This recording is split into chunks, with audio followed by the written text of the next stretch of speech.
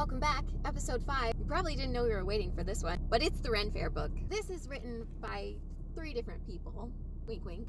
Zeta, who is grown up being in the Faire community. She's been on the road with her mom all her life. Now she's just freshly on her own. The other perspective in the book is from David, who stumbled into Faire the day before it opens on his motorcycle. He's homeless and not sure he wants to be on the planet anymore.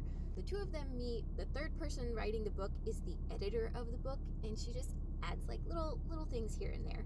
I don't know, it's a Faire book. You get to see a little peek behind the curtain if you were ever curious about what it's like to live in a campground, or maybe there will be people you might even kind of recognize in the book. Maybe you'll see yourself even in the book.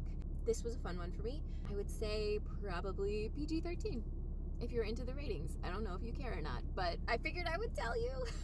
All right, there's one more left. I'll tell you what the game's been about in that video. Thanks for sticking with me so far. Your comments and encouragement have given me new life that I didn't know I needed so badly, but thank you so much. I appreciate you, and I'll see you in the next one.